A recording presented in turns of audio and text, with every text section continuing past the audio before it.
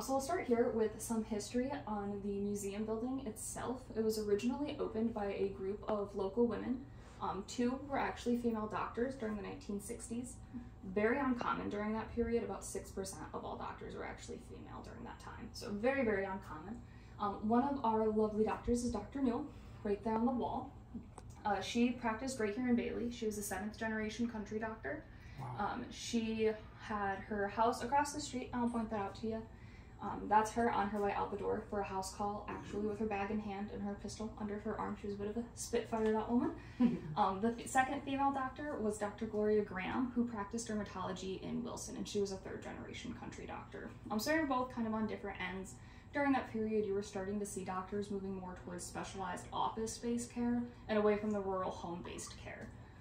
And we have a picture of several of the women here on the front porch of the house across the street.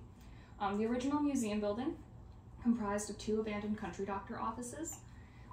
They were both found in the area and then moved here to serve as the museum in the 60s. So not original to this location, but original to the area and to Eastern North Carolina.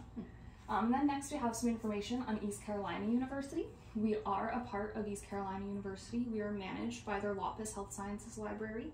We have been since 2003. The founders gifted the museum and the collection to ECU, to their library, to manage it. They wanted to be able to carry on the legacy of rural medicine and how practices were changing, which was their drive behind wanting to open the museum originally as well. So go Pirates!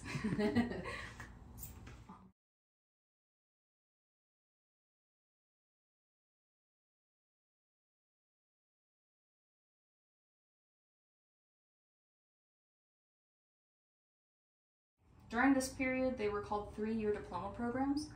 That's because it would take 3 years to complete those programs.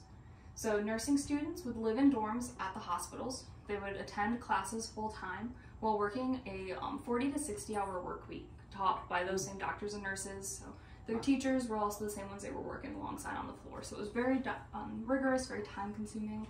We have some rules here printed out that you can look at from a pamphlet of a program that we found out of Rocky Mount. So there were dress codes, curfews, noise hours. A lot of these programs, you also couldn't be married or pregnant while you were attending them. So you had to be very committed to the program. I've heard stories of women being like a month from graduating, thinking they could pull one over and get married in secret. The school found out and kicked them out. Oh, wow. They became a teacher, so they still had a fallback. We have many caps here on display. That's because these would be different from each school, and this would be meant to tell you when they were out on the floor who the students were. So there'd be a probationary period of about 6 months because there were a lot of really strict rules. They want to make sure you're going to be committed to the program, you're going to do the work that's necessary. So after that period, they would receive their cap. They would also have, in their 3rd year, they would have this black band that would be added to let you know of their advanced status. So they're not a registered nurse, but they're not a rookie either. They're working their way up. Here we have what's that? Black belt. Oh yeah, yeah, exactly. Here we have a nursing student uniform, and you can tell it's a student uniform.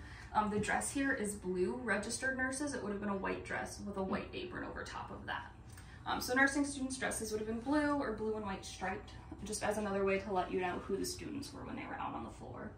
But they had hem checks, uniform checks at the start of each shift. Everything was starched, pressed, pristine, very uncomfortable, not super practical, but it was what was expected for the time. This cape, it has here, if you look at the collar, a WH. It's from Watts Hospital in the 1940s. So the capes would be given for them to wear for whatever hospital they were associated with. So when they were outside of the hospital in uniform, especially in the winter if they needed a coat or anything, you knew which hospital they were representing. So if you were in uniform outside the hospital, there were still a lot of strict rules you had to follow as a student and as a registered nurse as well. You couldn't be seen talking to visitors, leaning into cars, things like that if you were in uniform. Excuse me.